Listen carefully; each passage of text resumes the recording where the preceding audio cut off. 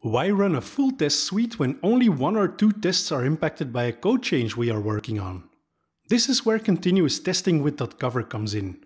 By looking at code coverage data, dotCover can determine which projects need to be built and which tests need to be run whenever we make a code change. Let's dive in and see how this works.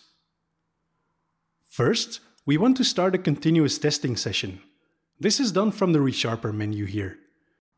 Next, we have to decide how we want continuous testing to work.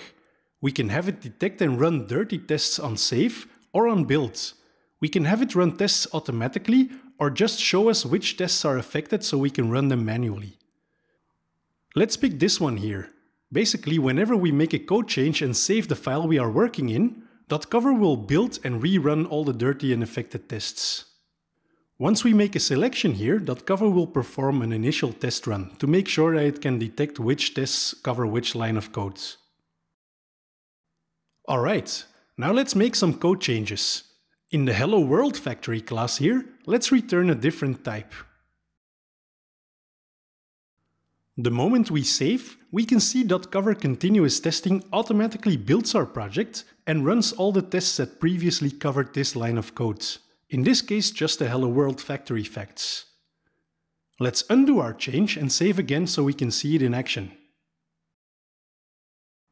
Depending on where we make the change, 1 or more tests will be executed automatically by dotCover continuous testing. If we edit this class here, we'll see more tests that are affected by our change. Again, dotCover detects the tests that are impacted by our change and automatically runs the tests. That's pretty nifty. Now, not everyone will keep the continuous testing window open all the time. dotCover shows us the test status in the status bar of Visual Studio. Let's make some changes and save again.